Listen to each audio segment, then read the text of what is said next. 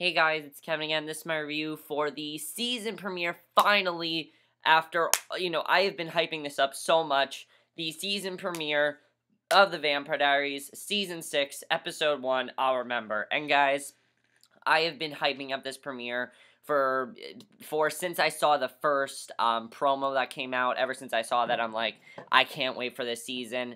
And definitely this episode did not disappoint. This episode was absolutely amazing.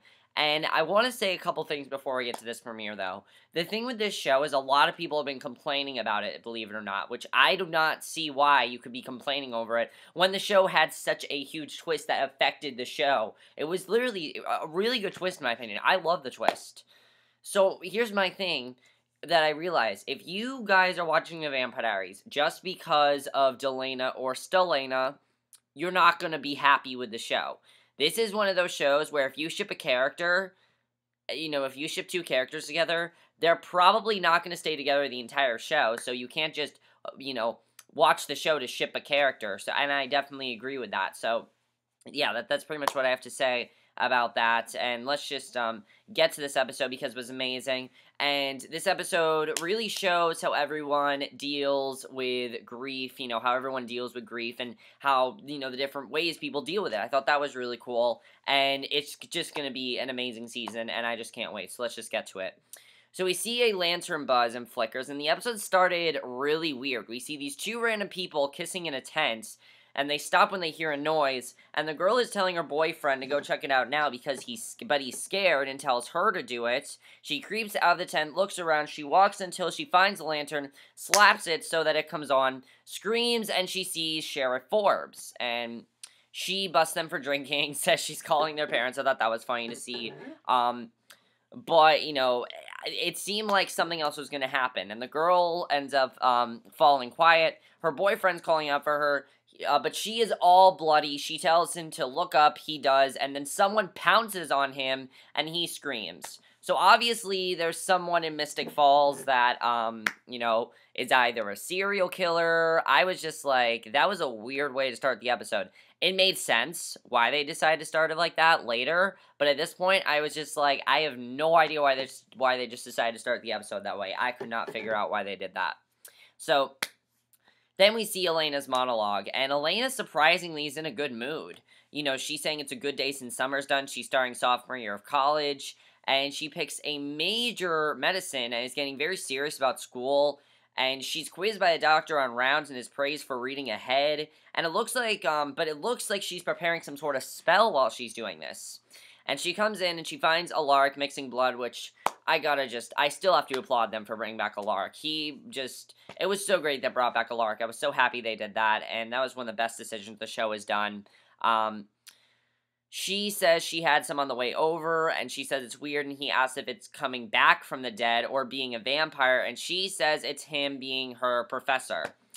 And then we get a really interesting twist here, and I really like this narration that Elena was saying. She talks about how Mystic Falls now has a rule. It is off limits to those with fangs, which means that the crime rate is down completely. It's down. There's not as much, crime going on there. So then we see Jeremy making out with some random girl at home, and now Elena thinks Stefan is looking for a witch that can help chase him down the dead, but he is actually daylighting as a mechanic. He is taking this job as a mechanic, probably just to forget about his brother, because, Damon meant a lot to him, so obviously he's really upset about that, so that made sense, and I thought that was really sad.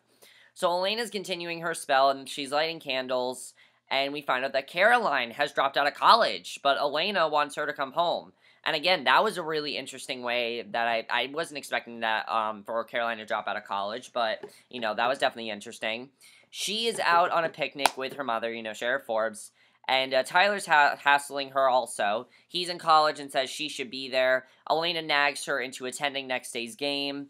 And Caroline and her mom are talking about how to break the anti-magic border around Mystic Falls, because they don't want that to be there forever, obviously, so they want to find a way to break it. So her mom says she needs to go hang out with her friends, and Caroline says Elena is in denial about Damon's death, because basically what happened was when Bonnie died, she was just crying hysterically, but she hasn't really, and you could tell in the episode, she's not really, acting like Damon is dead at all. In fact, in my opinion, at this point, I was just like, why is Elena not really acting like Damon is dead? Like, Elena definitely felt like she was hurt by this, so I don't understand why Elena's acting so cool about this. So I agree with Caroline said there, because I myself was wondering, why is Elena acting so cool about this?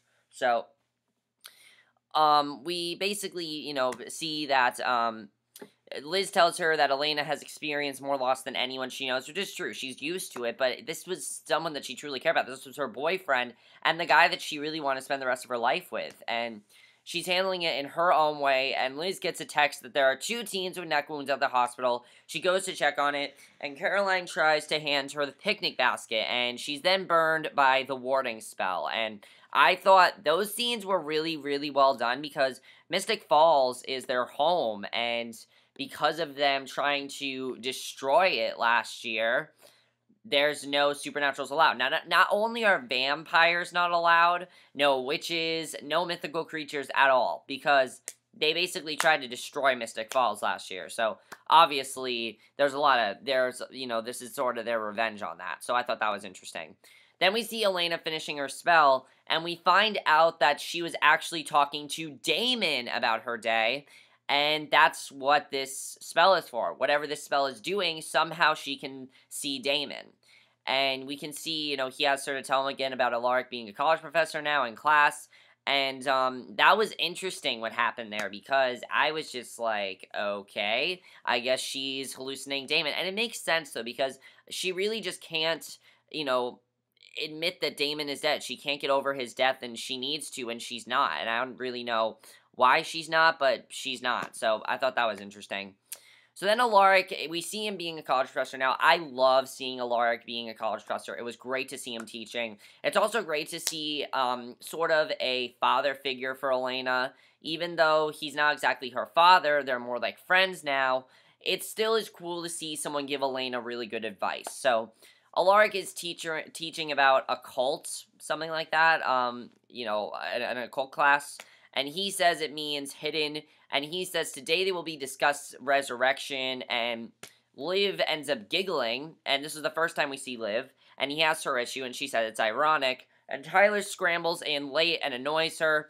She magics his textbook open to the correct page, and Alaric whispers to Elena that he can smell her drink from there, and he says it's not cool to drink blood when the whole class looks like blood sausages to him. So, I thought that was a good line. And she apologizes, and then after class she finds Luke. And Luke, I honestly didn't know how to feel about him in the last season. I didn't know if I liked Luke. I didn't know if I liked him as a character. However, in this episode, I liked his character. I like seeing him. In this episode because we find out that he's actually the one that's making these drugs for Elena. He's been giving her psychotropic herbs, and he says he thinks he needs to cut her off, and he tells her he broke coven rules to get them to her and make Alaric his daylight bracelet. He's obviously very upset about this. You can see that Luke is kind of annoyed about it, and I like seeing Luke kind of play a different role, because Liv and Luke, they were annoying last year. This year, they're not as annoying. I like that they've made them better characters overall. So then Stefan's annoyed that his paycheck was docked $200, and his boss, Dean, says a customer says he dinged the hood of his classic car. Stefan said the wife did it, and Dean says he's calling his best customer a liar and tells him to suck it up. And there wasn't really much to that scene. I thought that was an interesting scene. I'm wondering if we're going to see more of his boss. And Stefan and Alaric talk, and he tells Alaric his source hasn't turned up into info yet. He's still making them think that he is hunting for Damon and Bonnie, when really he's not. He's just out on his own. Probably because he wants to be alone. And that's another way people deal with grief, is that they want to be alone and isolated from other people. That's another way to do it. And that was definitely interesting what happened there. I wasn't expecting that, and I thought that was definitely very interesting. So, basically, Alaric meets with Caroline at the diner. She's reading all of these books she can get to help her break the spell, because that's what she wants to do. She wants to break this spell, and he gives her a new one. But she's not having any luck, and she asks about Stefan, and he asks what's up. And she says Stefan never said goodbye to her. He didn't say goodbye, which she's surprised about, because they're best friends, obviously. He would tell her anything. So he just disappeared without a word and isn't answering her calls. And Alaric says he just doesn't want to bother her with bad leads, but Caroline isn't having it.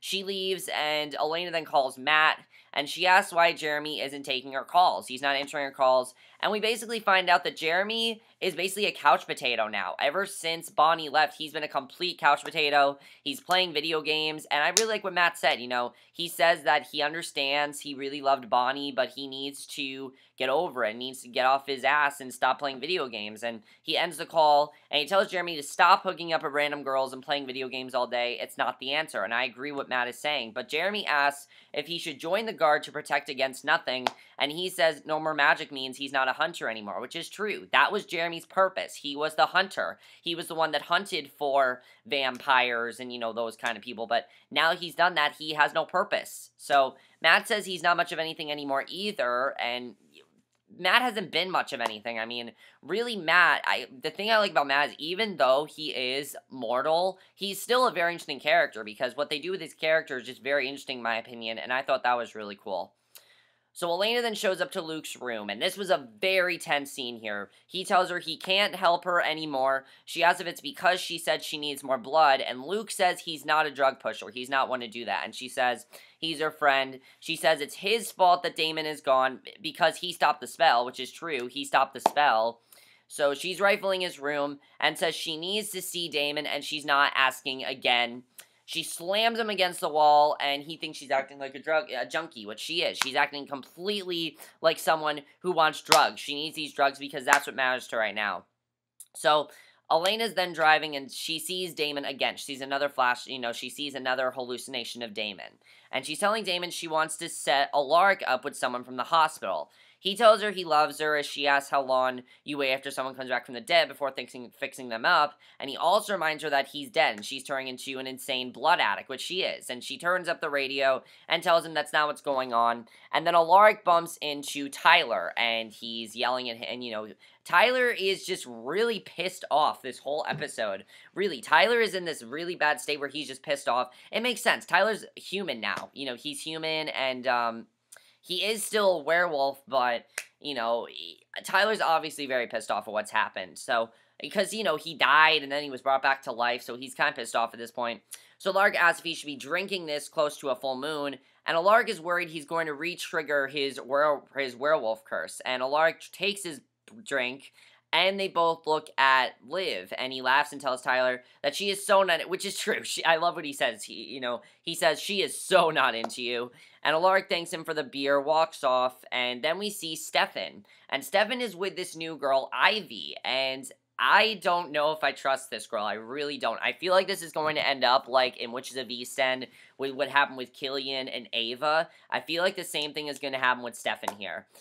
She says she's just trying to get to know him, and he tells her he knows all about her, rattles off a bunch of info, even tells her that he's a vampire, which I was just like, what? Like, why would you tell her that?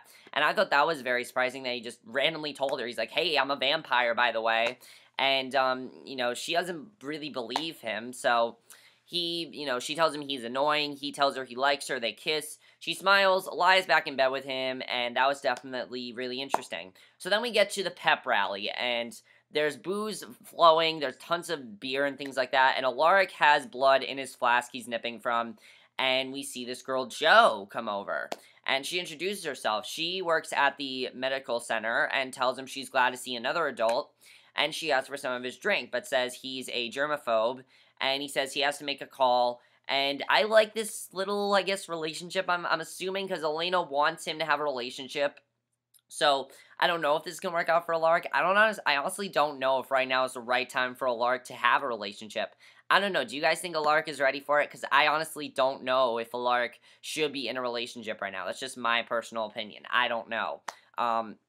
But he leaves Elena a message telling her he's lost his game and he needs her there. And Elena sees a car on the side of the road and she pulls up. She's still talking to Damon and she was looking for a fresh blood bag when she spotted her. And this is when we find out that Elena is actually the one that, at first it looks like Elena's just going to give her directions, but then she ends up literally biting this girl 3 times, and we find out that Elena is actually the girl that is, the one that attacked those 2 teenagers in the beginning of the episode, which I thought that was a really cool twist, because again, it shows how she's dealing with grief, and Damon's reminding her she has killed several people, and Caroline then shows up, and she is just shocked. She never would have thought Elena was like this. Elena's basically a killer now, so I agree, we know that she basically is a killer. And Elena's distracted, the girl runs off and is on the other side of the spell, so they can't get her to wipe her memory, and Elena tries to grab her, but burns her arm and has to stop. The girl is then walking down the street with a bloody neck, scream for help, and Elena says she just lost control, and Caroline asks if she's the border lurker her mom has been looking for. And Elena admits she's been using witch herbs to see and talk to Damon, but it makes her thirsty. And, Caroline tells her she tried to grieve him, but she couldn't, and she says she feels like she's gonna die, and Caroline tells her that she gets it, but says there are better ways to get through this, which is true. There are other ways to get through this besides just feeding on people. She's constantly feeding on people, and she needs to stop. So Caroline tells her what she's doing is not working, and she says she'll call her mom and get her to fix this, but says Elena, she needs to go hide, because people are going to find out, and if people find out, it's not going to be good for Elena in the long run, because, one, she's killing people in Mystic Falls when, well, not necessarily Mystic Falls, but she's killing innocent people, and 2, she's going to definitely, her mom is on that, the hunt for who is doing this, and, if her mom finds out Elena is doing this, I don't know if her mom would necessarily kill Elena, but, I think definitely something bad would happen to Elena if her mom definitely found out, so that was definitely really big there. We then see the girl staggering into town, crying for help, and we see that Matt finds her. And some others come over, and she tells him that a girl bit her, and she says she needs to find a girl, and Matt says it was a dog, and Liz pulls up, and Matt loads her into the car, and Tripp tries to get more of a statement, but Liz tells him to back off and let her do her job. And Stefan then gets a call from Elena, but he ignores it. His phone's ringing again with another call from her. He finally takes it and asks what's going on. And you can see that Stefan, again, just wants to be alone. He's being very distant. He doesn't really want to talk to Elena, Caroline. He doesn't want to talk to any of them right now. Probably because, again, he just wants to be very distant because he just can't get over his brother's death. And she says she needs him to give her hope that he's going to find Damon and bring him back. He says not yet, and he basically just tells her that she can't live forever without him, and she needs to say goodbye to him. She does. She needs to say goodbye to him, and I agree with that, definitely. So he hangs up on her, and she's crying. You can see that she's really upset, and the crowd is now in full swing before the game. Caroline calls Tyler, tells him about the herbs that Elena has been taking and is bloodlusting, and he asks if she's okay, and she says she's a mess, and Tyler says he'll deal with Luke. And then Matt takes Sarah, the bite victim, to the country lane, and tells her that he's been attacked like that and hasn't gotten past it. Now, Sarah doesn't really trust him. She doesn't know if she should trust him because of what just happened. And he tells her he's died and come back and bitten and lost all his loved ones. And Sarah says she can't trust anyone, then turns to run, but Caroline is there and says that's not wise. And Tyler finds Luke at the game and confronts him about messing with her brain.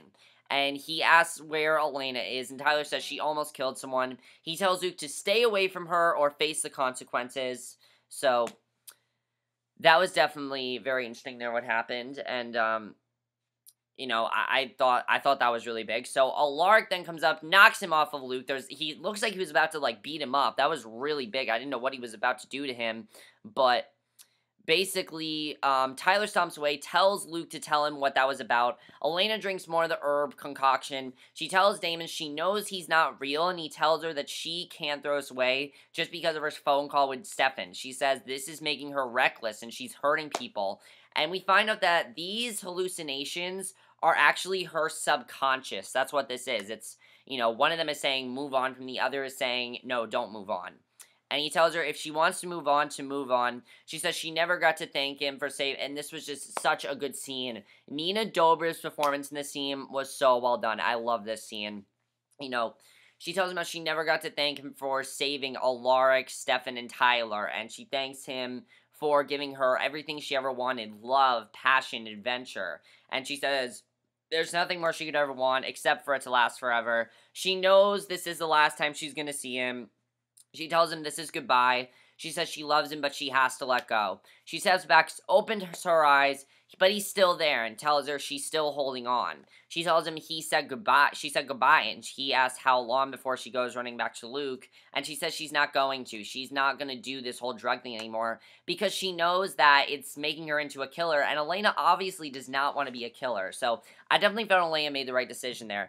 Again, Elena's not stupid. Even though people say that she is stupid, I personally feel Elena's not stupid. She has a brain. She knows what she's doing.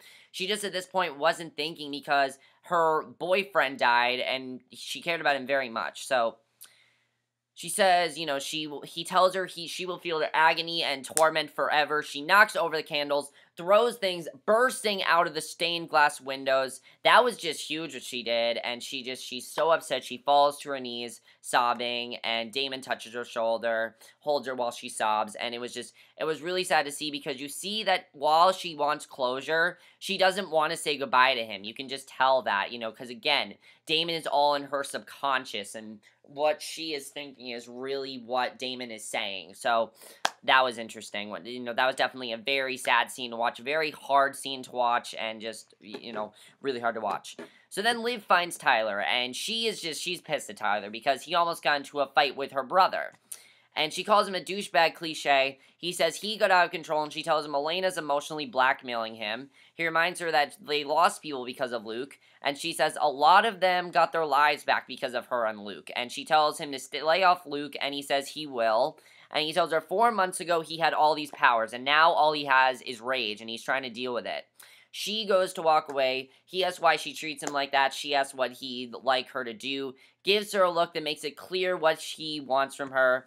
And I really feel there's a lot of tension coming between the two of them. I don't know what's going to happen. For a second, I thought they were actually going to have sex. Like, I honestly don't know. You never know in these kind of shows. You never do. So I feel that there is, like, some sort of romantic tension there. I just feel there's a lot of sexual tension between them. I feel like they're trying to set up Liv and Tyler, which honestly is good because I like the banter between them. I do like that. So then we see a perfect way to end the episode. Well, it seemed like this was going to be the end of the episode.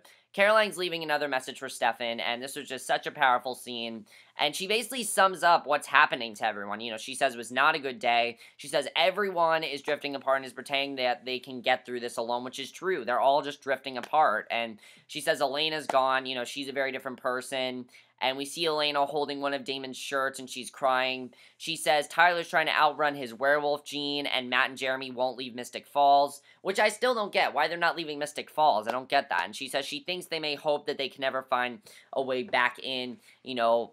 She thinks that they're never going to be able to find a way back in, which, if it is true that this is the final season, that's a perfect way to set it up. So, we see Jeremy drinking, we see Jeremy drinking outside. Caroline says they need each other and need to be together. She won't stop calling him. She says she won't stop until he says he'll help her fix it. We see Stefan look at his phone, sees a missed call and message from her, and he literally breaks his phone because, again, he just wants to be alone. Just like Caroline said, that scene perfectly summed up the episode, that everyone just really wants to be by themselves. They don't want to, you know, have someone help them with this. They want to do this alone. So, then we get a really good scene here. I really like this. Elena asks Alaric if he likes being a vampire, and he says they can talk about it after all that crap is out of his system. And, you know, he tells her he actually doesn't like being a vampire, and she says she doesn't like it either. And that kind of makes me think there's going to be a way for her to, maybe not become a vampire, maybe become human again. I honestly don't know. I feel like she doesn't want to be a vampire anymore, but the thing is she can't really get out of that. She says the good part was the promise that love could be eternal, and she had that with Damon. So that means the rest of eternity she'll have a hole in her heart where he was supposed to be. That's the only reason she really liked being a vampire. And she says she knows how death works and says moving on is a lie. And she says if she ever wants to fall in love again and make eternity bearable, she needs him to do something for her. She says he can compel other vampires since he was created by the original vampire spell. And she asks him to compel her to forget that. And I love what she says here. I was not expecting this at all. She tells him that she wants him to basically make her forget that she ever loved Damon, so that way she can officially have closure with him. So I thought that was just huge what happened. Now, I thought she was going to say, can you please help me get rid of, the drugs? I thought that's what it was going to be, that she, help her get over her addiction. But nope, she asked him to help her get over, forget the fact she ever loved Damon. And that looked like it was the end of the episode, but then at the end, we see Damon making pancakes and coffee while rock music is playing. Takes the food over to Bonnie, and he's made fang faces on the pancakes. She says she hates it, he says he doesn't care, reads the paper, and they share a nice breakfast. So that's basically how the episode ended. Very weird way to end the episode, but again, it goes with the perfect, thing with everyone in this episode is separated now. Everyone is separated. Everyone's doing their own separate thing, and I just love where this is going. I love everything about this premiere. This premiere is just fantastic, and if this really is the final season, they've set it up perfectly. They can't go back to Mystic Falls. Jeremy and Matt are not leaving Mystic Falls. And now, Elena and Alaric, I think this is going to be very sad to watch, definitely. I don't know if this is going to work, because the thing is, Damon, there's been rumors that he might end up coming back, so I don't know if Elena's actually going to go through with this. Do you guys really think Elena's going to go through with this? I honestly don't think she's going to, but we'll have to see what happens there. Caroline trying to find a way to get back to Mystic Falls. I don't know if they're going to be successful. I honestly don't know. There's that big force field, so I don't know if there's a way to break it. We don't really have a villain yet for this season, which I honestly don't feel we're going to. I don't know if we're going to have a villain. We'll have to see what happens there. Stefan being very distant, I like seeing that. I like seeing that he's being very distant from everyone. He doesn't want to really be around anyone right now. That girl that he's with, though, that girl that he's with, Ivy, I don't trust her. I don't trust her. There's something off about her. I don't trust her at all. I do not think that she is a good girlfriend for me. I don't trust her at all, pretty much. Alaric now want to be a vampire. I thought that was interesting. Tyler's rage with Liv. I do feel they're trying to set a relationship there, but you can see that Tyler is just so full of rage, and I really hope Tyler finds a way to control his anger. I agree with Alaric. He needs to control his anger, and he needs to realize that Liv wants nothing to do with him. Even though he's trying to flirt with her, she really wants nothing to do with him. And as far as Alaric and Jo, I like them together. I don't know if they're going to start something that they only had one scene, but apparently she is going to be a love interest, because I read somewhere that she's going to be, so we'll have to see what happens there. And Damon and Bonnie, I don't know where they are. Apparently in the next episode we're going to find out where they went to, because again, the episode literally just ended with them going somewhere. We didn't know where they went to, so I don't know where Damon and Bonnie went to, but I guess we'll just have to see what happened there. But, yeah, so I guess that's it for this review. I'm trying to think if there's anything else I really want to talk about. Did I forget anything? Oh, Sheriff Forbes. I don't know what's going to happen with Sheriff Forbes. I think Elena's done with the whole killing people thing. Do you think Elena is done being a killer? Do you think she's done with killing all those, well, almost killing them? She didn't really kill anyone, but she almost killed people. But that's basically for my review. I hope you guys enjoyed it. This is going to be an amazing season. Ugh, I can feel this is going to be the best season. I can't wait for this season. Let me know what you guys saw this episode. What do you guys think of this season in general? I think it's just so amazing, and I can't wait to see what they do with the rest of the season. That's it, my review. Hope you guys enjoyed. See you guys in my next video, which will be my review for tonight's episode of Girl Meets World. So, because it is on, actually on Thursdays instead of Fridays. Disney scheduling, whatever, but I'll see you guys for that review, and, yeah, so I'll see you guys for that. Okay, bye.